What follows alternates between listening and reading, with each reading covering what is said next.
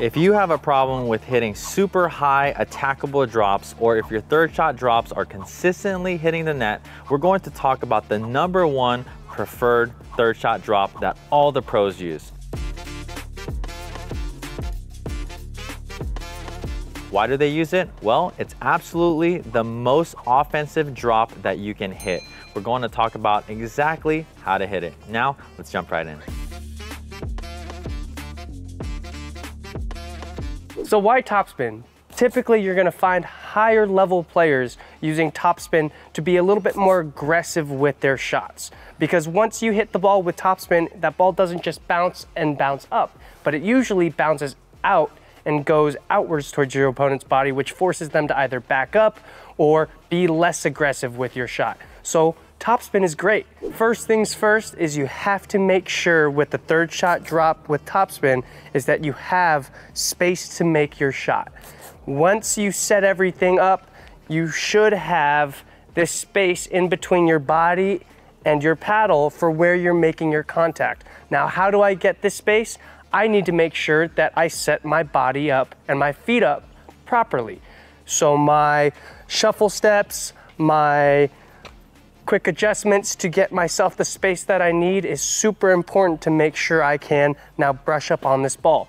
Typically, we get jammed on our third shots, and if we're trying to even attempt topspin and we're jammed, it's not going to be very successful. So this space here is going to be set up by my feet, and once I have this space, I'm gonna wait for this ball to bounce into its apex. Now the apex is a ball that bounces and it rises up, and as it's about to fall, that ball is going to fall kind of right at my knee to thigh area, and I should be making contact with the ball that's dropping right onto my paddle, so I can now start my brushing movement.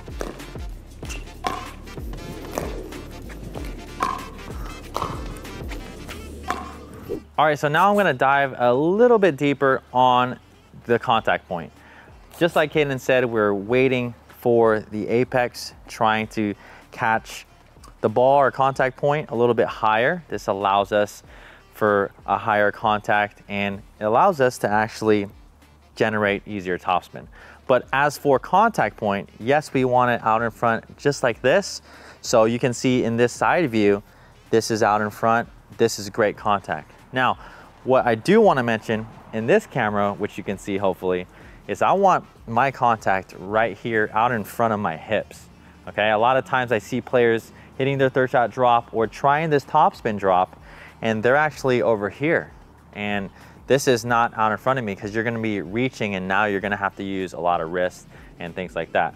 To keep things very, very consistent, that's why those adjustment steps are really necessary and important. We're going to make sure that we also have it in front from here, but from this camera, we're gonna try to get that in front here, in front of our hips and not to the side.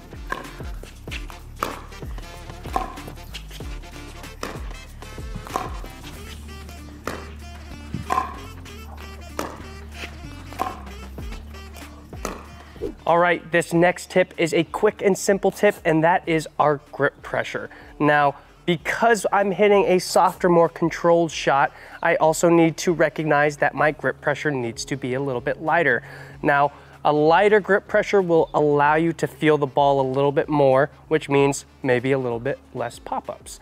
So on a scale of 10, I like to have my grip pressure at about a 3.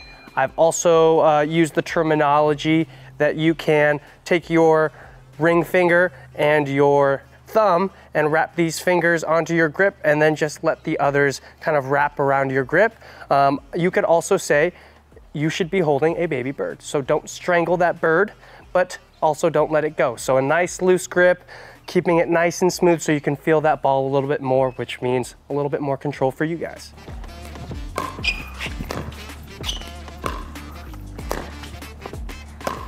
All right, so now let's hop right into the technique, which is probably the most important. Again, if we're trying to hit topspin, the way we create that is swinging up on the ball. If you could get one thing from this video, if you're gonna try this and go out there, your swing path has to come up. Now, a couple key other elements is your backswing, and then also how you hold your paddle and in your hand, okay? So for your backswing, we wanna keep it fairly short.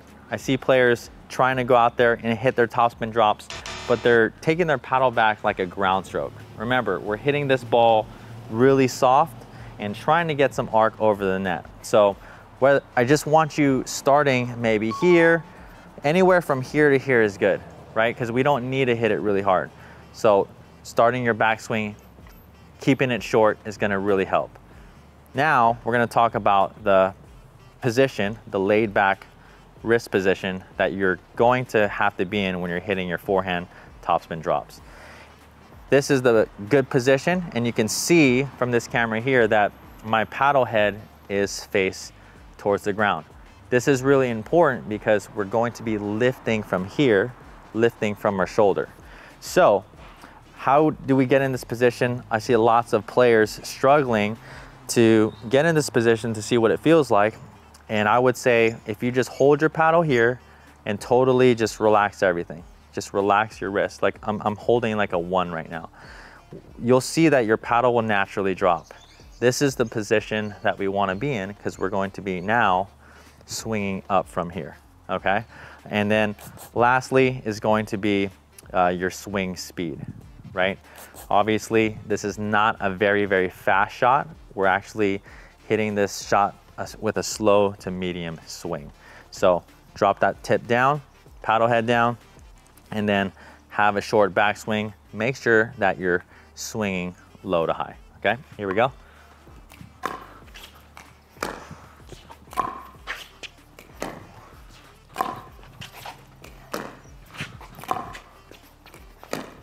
Okay, our final tip is our target.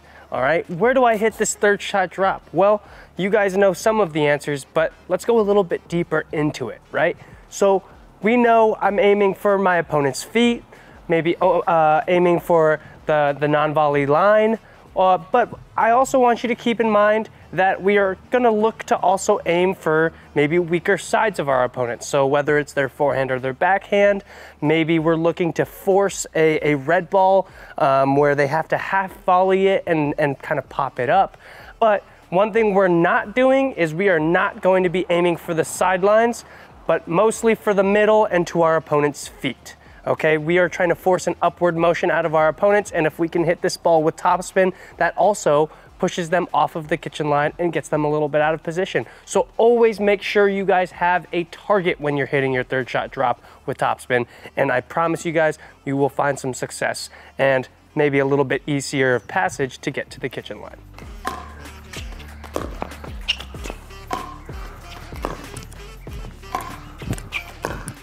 All right, last thing, don't click off now.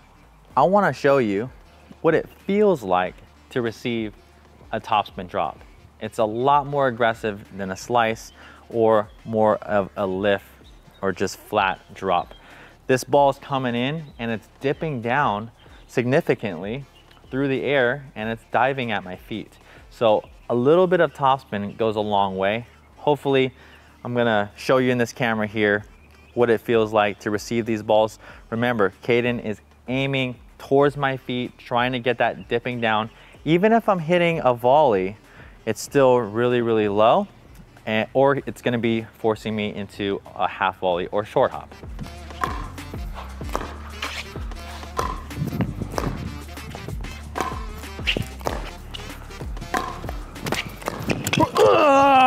You weren't expecting that, were you?